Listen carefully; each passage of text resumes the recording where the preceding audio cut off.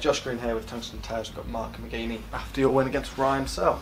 That's your first win in the PDC, you've just told me. Congratulations. Yeah, that was a nerve-wracking game. It was always on my mind that I've never won a game in the PDC, so to actually get my first win now, that's a way off and back now.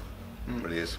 And after the game against Rob Cross, it was crucial that you got the 2 points on the board. So yeah, that was crucial. I mean, yesterday I was disappointed in the amount of doubles I missed yesterday. I thought I would have had a chance if I hit my doubles, but it didn't work out. So I needed to win today. So that was vital. That was.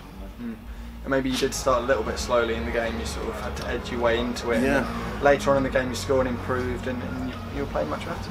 Yeah, at the start I was very nervous. No idea why. I don't really get nervous, but as the game went on, I relaxed a lot more and was able to find my rhythm and my range, and yeah, enjoyed it.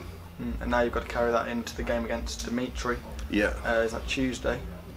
That'll be, I think, Monday. I think. Monday evening. Yeah. So big game for you. That will be. Huge game for me, but you know, I've never won the PDC before now, and that was always playing on my mind. Now I've actually broken that duck and won. Now I can just go out and play my game and hopefully win. Yeah, we all know you can do it. So a weight off your shoulders, and yeah, hopefully you'll get there against Dimitri.